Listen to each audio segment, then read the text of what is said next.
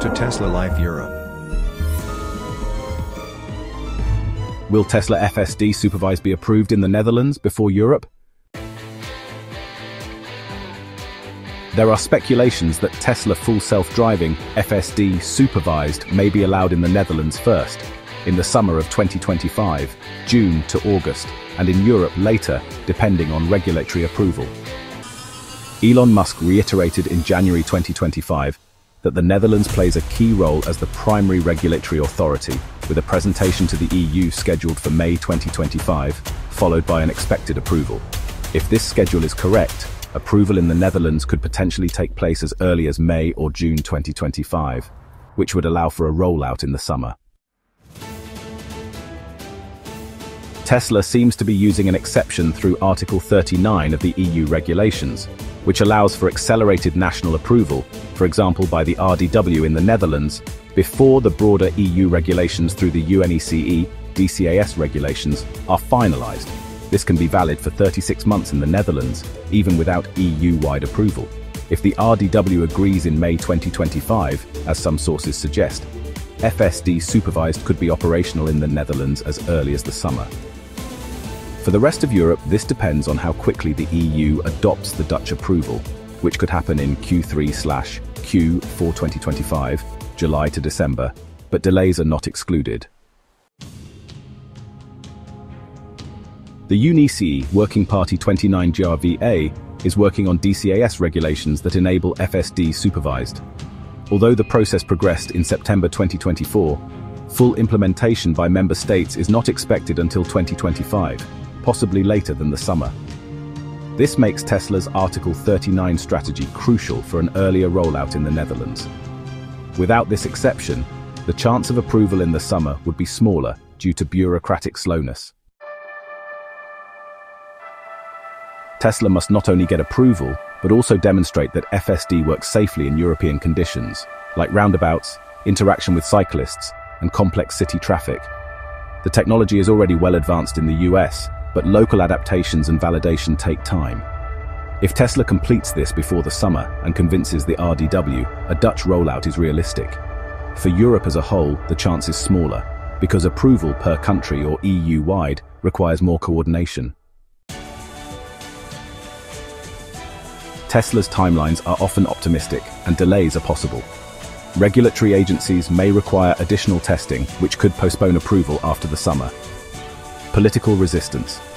Some countries or agencies may be reluctant because of safety concerns or lobbies from traditional car manufacturers. Technical bumps. Unforeseen problems with local traffic situations can delay the rollout.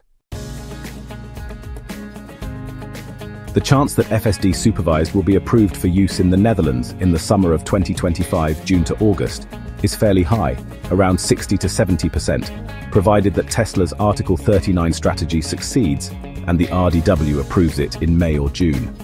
This makes the Netherlands a likely first in Europe. The probability of a Europe-wide approval by the summer of 2025 is lower, around 40 to 50%, because EU-wide approval is unlikely to come until the third or fourth quarter of 2025, after the summer, unless the Dutch approval is adopted quickly.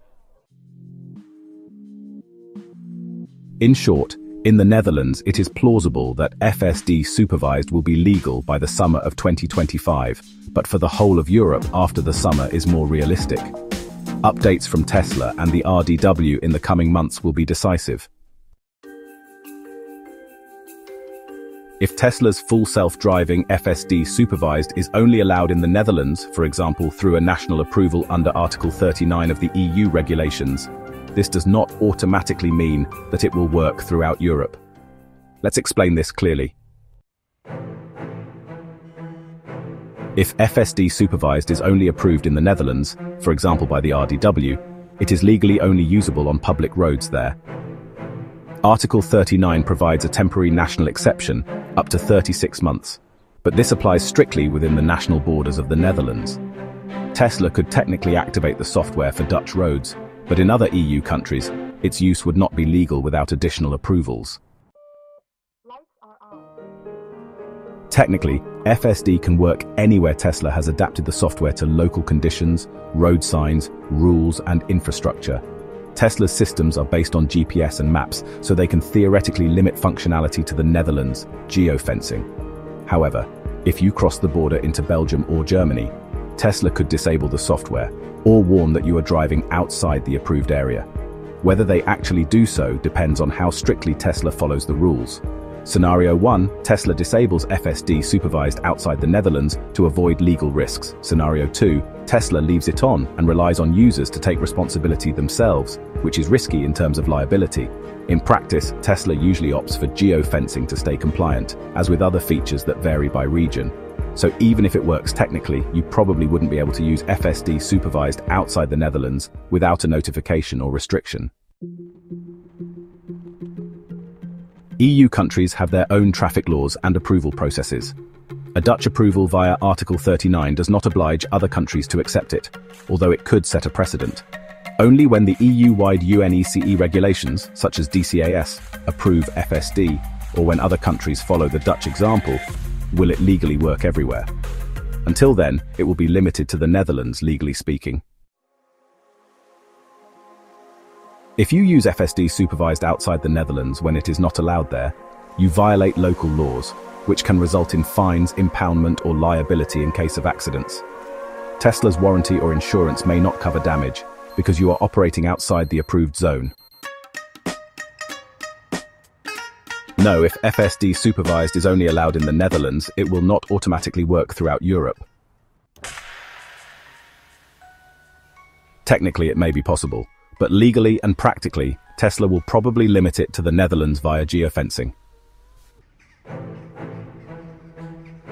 Europe-wide functionality requires approval per country or EU level, which will probably come outside the Netherlands later than the summer of 2025. So you could drive in the Netherlands with FSD, but as soon as you cross the border, for now it becomes a grey area, both in terms of operation and legality.